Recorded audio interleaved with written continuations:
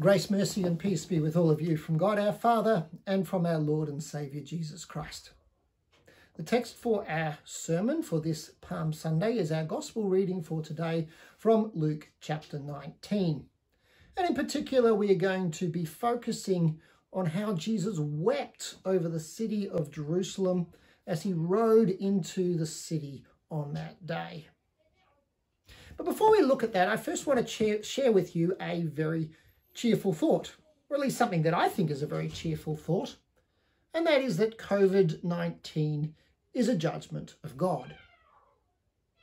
I'm guessing that when I say that, most of you don't instantly think of that as a cheerful thought, but I hope to convince you by the end of this sermon that this is one of the most cheerful things that we can think at this time.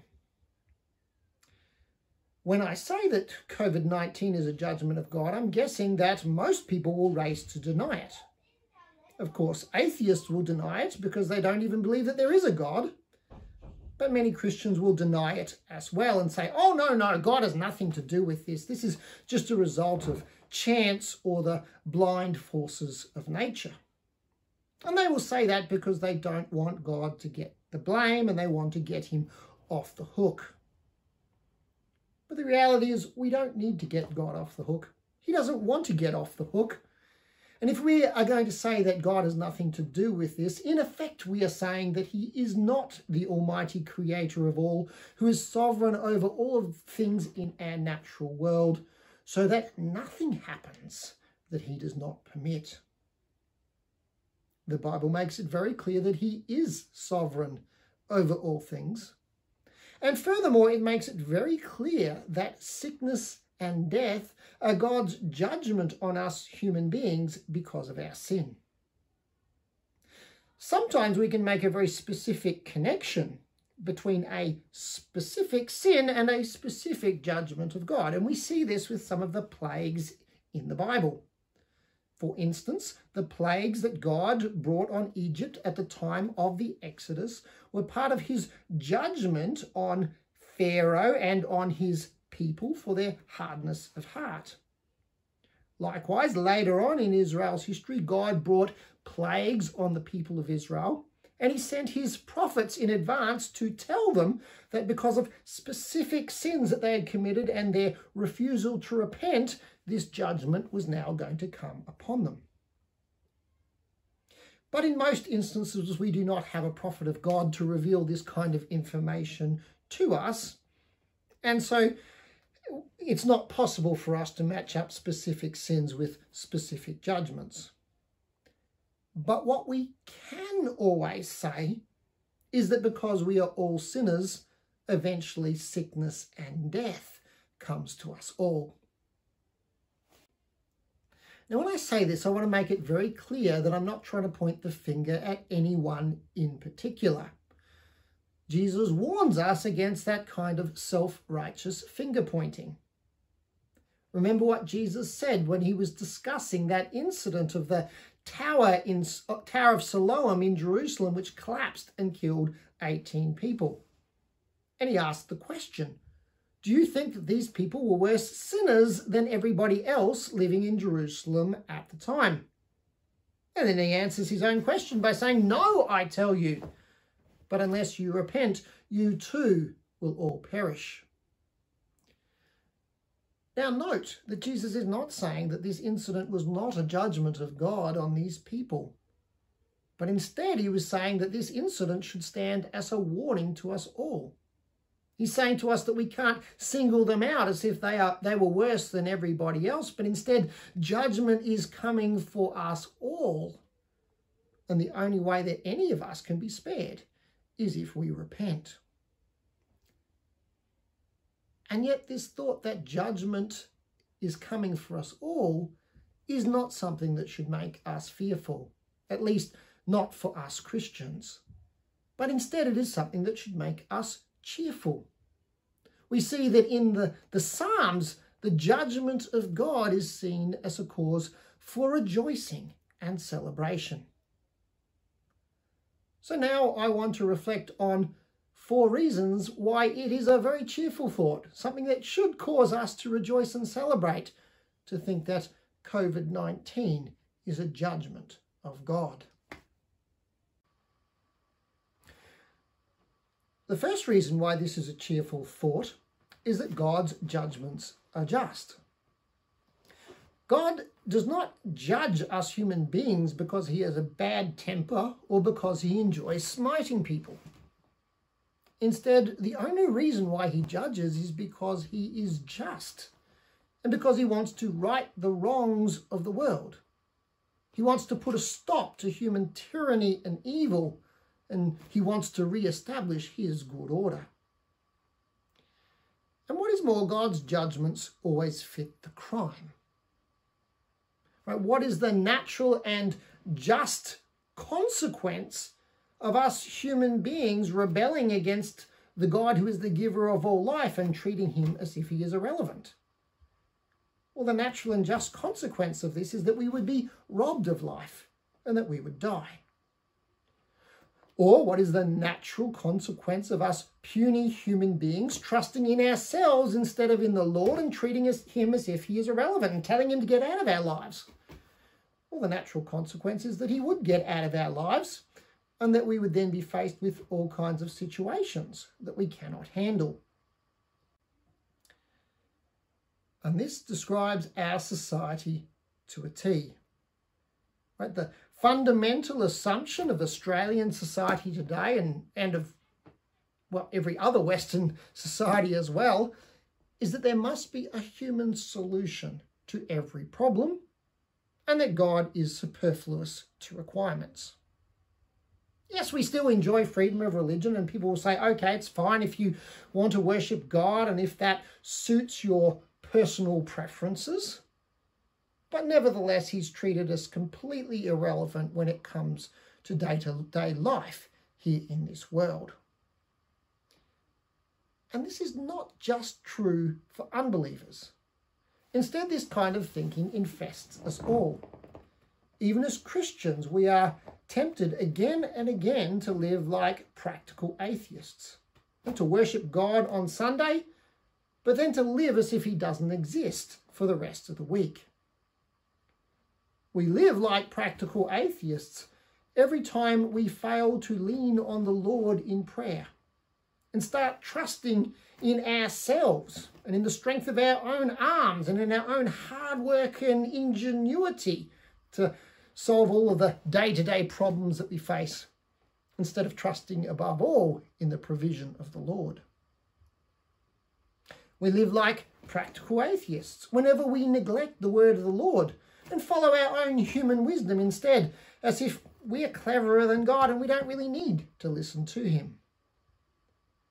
And we live like practical atheists whenever we seek to justify ourselves, whenever we make excuses for our sins and point the finger and pass the buck, or maybe try to say that the evil things that we do are really good, instead of confessing our sins and confessing the sinfulness of our sins, and then living by the abundant grace of God every day, allowing Christ alone to justify us. So what does God end up doing when we choose to trust in ourselves in this way instead of trusting in him? Well, eventually he says to us, okay, if that's how you want it, I'll get out of your lives, and we can find out how you do on your own with coping with things that are too big for you to handle. Things like COVID-19. And how are we doing in this situation? Well, I would say that the panicked overreaction is truly something to behold. Now, it is true that none of us know exactly how deadly this virus is going to prove to be long term, but most experts are saying right now that of all the people who end up getting infected, it's going to be less than 1% who actually die from it. So the vast, vast majority of people are going to pull through just fine. Now, that is not to say that we should not be concerned, particularly for elderly people or for people with pre-existing conditions, amongst whom the death rate is likely to be much higher. But nevertheless, we are not talking about some kind of catastrophic civilization-ending event, at least not in and of itself. And yet from the reaction that we're seeing, you could almost be forgiven for thinking that we've been hit by the bubonic plague or something, which shows just how fearful of death we really are. And in our fear, who are we turning to? We're turning to ourselves. We're turning to all kinds of human solutions. We have no cure. We have no vaccine. We know that we cannot stop this virus, at least not at this stage, and that the best that we can do is slow it down a little bit, hoping that eventually some kind of a cure is going to materialise. And yet for that, right, just to slow it down a little bit, we are willing to mortgage our children's futures. We are willing to put countless people out of work.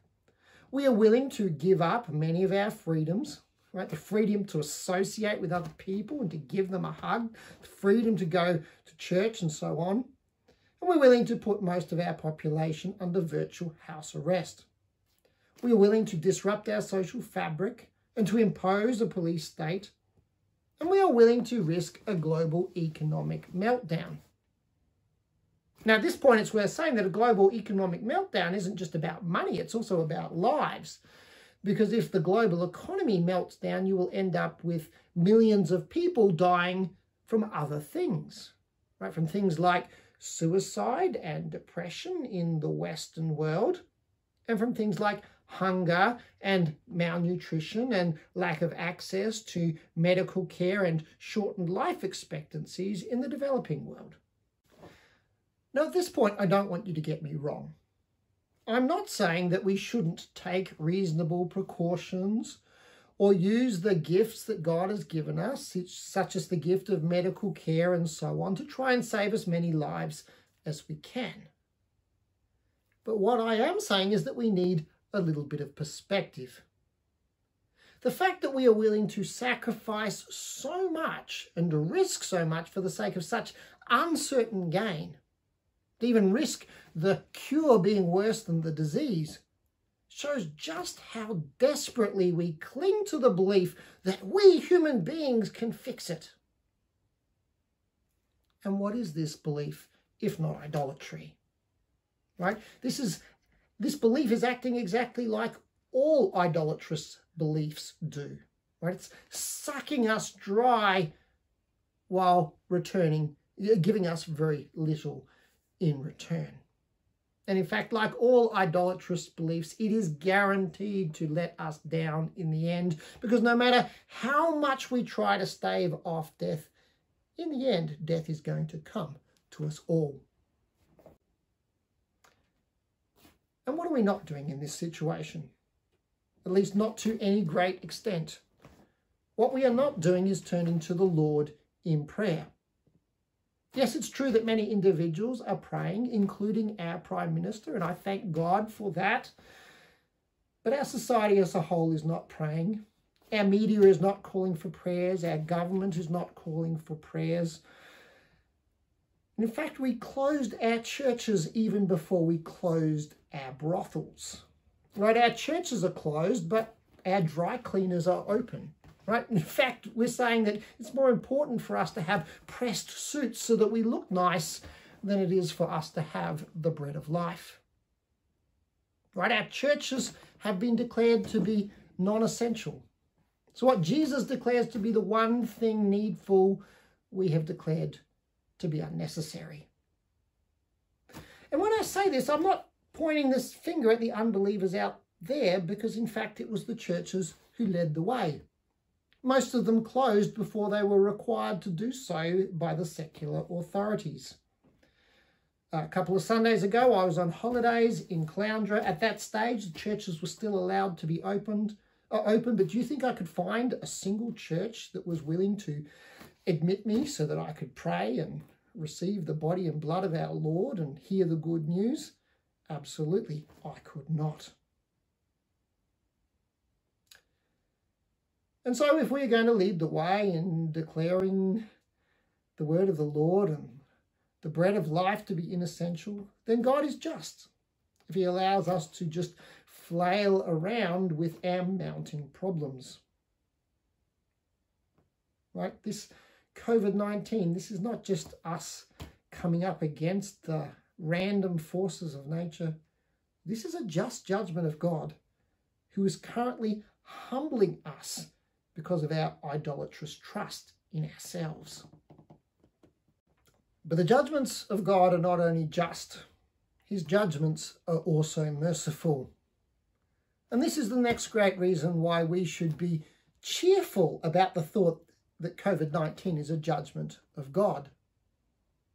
As Psalm 103 tells us, our Lord does not deal with us as our sins deserve or repay us according to our iniquities, but he is quick to show mercy to us instead.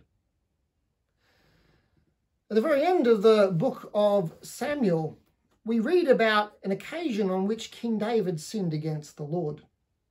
And on this occasion, God sent the prophet Gad to David to say to him, "Okay, because you've sinned in this way, what judgment do you want me to bring upon you? Do you want 3 years of famine? Or do you want 3 months of fleeing before your enemies? Or do you want 3 days of plague?" And in response to this, King David said, "I'm in great distress. But let us fall into the hands of the Lord, because his mercy is great. But let me not fall into the hand of man." So what happened? God sent a plague. But before the plague had run its course, he showed mercy on his people and brought the plague to an end. I think it's a very cheerful thought to think that this is a judgment of God, because I would much rather fall into the hands of our merciful Lord than to fall into the hands of human beings, or to fall into the hands of the blind, uncaring, pitiless forces of nature. On Palm Sunday, Jesus rode into Jerusalem on a donkey. And why was he riding into Jerusalem? Because he was determined to go to the cross. He knew that judgment was coming on the world because of its sins. And in this situation, he wanted to supply mercy. He wanted to go to the cross so that he could take all of our judgment onto himself, so that he could pay the price for our sins, so that all of those who repent and look to him might be forgiven and might be spared from the eternal consequences of our sins. This leads us to the third reason why we should be cheerful that the coronavirus is a judgment of God, and that is that God always judges out of love. On that Palm Sunday, as Jesus was travelling into the city of Jerusalem, and he got to the crest of the Mount of Olives, where he could see the great city of Jerusalem spread out before him, what did Jesus do? He broke down and wept. He wept because he knew that he had to speak words of judgment over this city because of its rejection of him and because of its refusal to repent and believe. He knew that because this city had rejected its promised Messiah and the Saviour that God had sent, that ultimately disaster was going to come upon this city and upon this nation. But this brought him no joy. And instead, as he spoke these words of judgment, the tears were rolling down his face because he loved these people. As a just God, he has to judge human sin. He does this for a couple of reasons. One is to discipline us so that we would wise up, so that we would see the consequences of our actions and change our ways. But this is the same thing that any wise parent does with their children, right? Enables their children to experience the harsh consequences of their own actions so that they learn better, right? So that they don't turn into spoiled brats and turn out into mature adults instead. And then with those people who absolutely refuse to wise up, who absolutely refuse to repent, and are determined to continue on down that path of evil, eventually he has to destroy such people so that the rest of the world that he loves can be spared. And yet when he has to destroy anyone, this brings him no joy at all. Instead, it's something that he does with tears running down his face. As we read in the book of Ezekiel, I have no pleasure in the death of the wicked, but that the wicked turn from his way and live. Right, that is the heart of our God. And this then leads us to the final reason why it is a cheerful thought that the coronavirus is a judgment of God, and that is that our God always judges to save. Right? Because this is what is in his heart, because he wants to save us, not to destroy us. He always uses his judgments to bring salvation. God uses his judgments to get us to wake up, to get us to see the error of our ways, to get us to see the consequences of our sins, so that we turn back before it's too late, so that we would repent and be saved before we ever have to experience the ultimate and eternal consequences of our sins. And when we turn back to him, he delights in helping us and saving us. When our idols fail us, as they will inevitably do, so that we start to sink and we start to drown, so that in our distress we finally turn to him, he is then quick to give us his help and his salvation. And this is what is always his ultimate goal. As we heard in our gospel reading for today, the Son of Man came to seek and to save the lost. He did not come to destroy us, but to save us instead, no matter how lost we may be. He came to save lost people like Zacchaeus, and like you, and like me. And so COVID-19 is an opportunity for us to focus on what is truly important in life, to focus on the one thing that is needful, our Lord and Saviour, Jesus Christ. He is the one who is going to ultimately save us from this epidemic, whether it's by providing us with a medical cure or whether he simply uses his almighty power to bring an end to this pandemic. And he is the only one who will save us from the death that ultimately comes to us all, by raising us from the dead and giving us new and everlasting life. So what's the worst that can happen to us if we have him as our Saviour? That we die and go to heaven? Well, that's not so bad. So why would we be distressed or afraid? Amen. And the peace of God, which surpasses all understanding, keep your hearts and your minds in Christ Jesus. Amen.